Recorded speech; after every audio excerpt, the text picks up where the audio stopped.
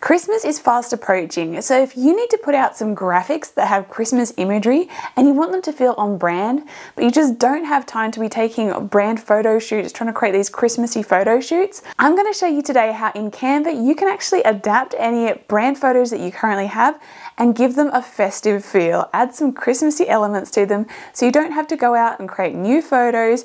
You can very quickly add some Christmas elements to existing brand photos you have. So let's dive into Canva. All right, so just to show you what is possible, these are some that I made earlier. So I turned some brand photos that I had into more festive Christmassy photos without having to go and do a whole new brand shoot, having to set up, having to find props and all those things. We can do this really easy in Canva, which makes it so much easier to create some photos that are on brand that are going to work well for this festive season. And you can use this effect for other times of year too. Maybe even in Easter, you want to create some Easter photos. Anytime that you need to adapt some brand photos because you need some photos relevant to something quickly, this is a method that you can use. So what we're going to do is grab our page and then we're going to put our picture in. So if I go over to my brand kit here, I've got a lot of brand photos in here. If you don't have them already in your Canva, then make sure you upload them. So choose a photo that you want to make Christmassy. Now with this technique, it can't actually change things about you personally, because it's not very good for adapting people, but what we can do is add things like festive clothing and accessories. All right, so let's start with this image. So what we're going to do is click on the image and go to edit, and we're going to scroll across and choose this magic edit. So what we can do is either click, so if there's a particular element on the page that you want to change, so let's say this vase, let's see if that will click, yes. Let's click on that and let's say we want to now change it into a Christmas tree. So we're going to put in describing what we want it to do.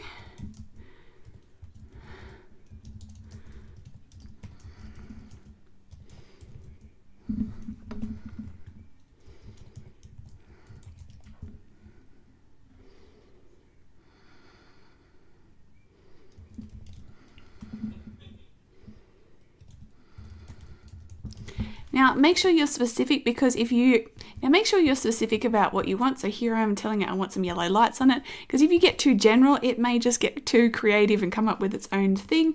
So if it's a very particular look or something you're trying to create, make sure you tell it that. So now we're going to generate, and it's going to give us 4 different options. So you can then pick the one that you like the best, or if you don't like what it's done, you can always go back and try again and edit that prompt and try and give it a better prompt. So we can see now what it's done. So it's added some really cute things here that are Christmassy. So we can just pick out one that we like the look of and press done. Now what else could we add? Maybe we could add something to my hat. So what we can do for that one is use the brush. So we're going to put the brush size down a bit. And it doesn't have to be perfect. You're just trying to make sure it knows that this is the thing that we want to change. Now let's, instead of say change, let's tell it to add. So let's say add festive elements to the hat and generate. So I don't really like so much what it's done there. This is where sometimes you need to try again. So it's not always going to add what you want. So maybe let's say add a Christmas wreath. And there may be times too where something is a flop, no matter what you ask it to do, it's just not working out. So you could try, so you may just want to move on and not do that, but it's all about experimenting with this and trying out different things until you're happy. So now I'm a lot happier with that. So telling it to add a wreath worked better than just telling it to add festive elements. So that's why we need to go back in and play around with that prompt sometimes if it's just not working out. All right, now another thing that we can do is not just edit elements already in here, but we can add things, and I'll show you another technique we can use. So let's say we want to add some lights. So let's put in string lights.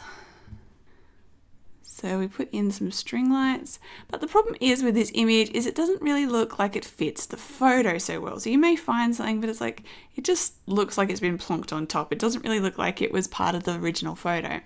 So what you're going to do is select the new thing that you've added and your original photo, And then you're going to go to edit, and this one here is going to show up when you've selected two things at once, blend.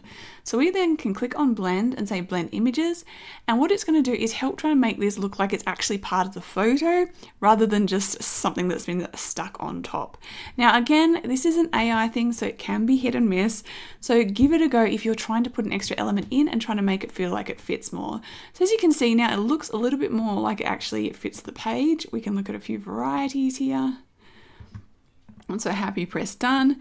And now it looks more like it was meant to be there rather than we went and found a picture and just plonked it on top. So it's trying to help match that image better so it looks like it's part of it. So going back here, this one, I found a bit of tinsel and I did that merge thing where I made the image look like it's part of it. The other thing I did here was change the text. I'll show you how to do that. So here, I think there was another paintbrush and I just told it to turn it into some sort of Christmas decoration, and it's turned it into that. So these little tweaks can suddenly give it this Christmassy feel. Now with the text, what we can do is click on anything. If you've got an image that has some text in it, you want to go and click on it and go to edit. And this time you want to go to this one called grab text. It's going to find all the text on the page, and you want to select the piece of text you want to change. So let's say we wanted to change this, and then grab. Now what it's going to do is find the font that's probably closest. Obviously, if this is something like somebody's handwriting or a very custom font, it's not going to be in it. It's going to find whatever Canva font is closest. So it's found a font in here, and now we can edit what that says. So we could write festive. And as you can see, you completely edit it. And so that way you can tweak text that's in an image as well to give it that Christmassy look too. So they're the three tools: changing the text, changing the image, and also merging images. And we can create really fun Christmassy images using our existing brand images, not having to go out and take whole new photos, do new photo shoots. So this is something to really get creative with. So have some fun with this, get creative, turn some of your brand photos into festive imagery that you can use in the lead up to Christmas. And if you'd like to learn more about Canva, graphic design and branding, make sure you subscribe, and happy creating.